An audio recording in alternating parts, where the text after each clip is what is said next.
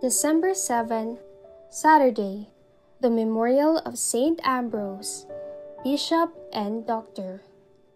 A reading from the Holy Gospel according to Matthew.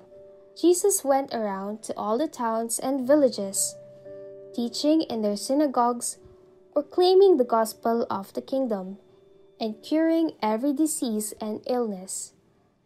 At the sight of the crowds, his heart was moved with pity for them, because they were troubled and abandoned, like sheep without a shepherd.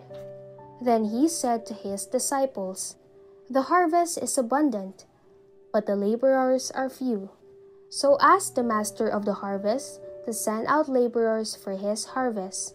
Then he summoned his 12 disciples and gave them authority over unclean spirits to drive them out and to cure every disease and every illness.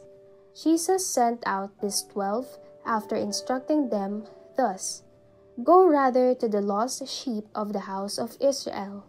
As you go, make this proclamation: the kingdom of heaven is at hand. Cure the sick, raise the dead, cleanse lepers, drive out demons. Without cause you have received, without cause you are to give." The Gospel of the Lord.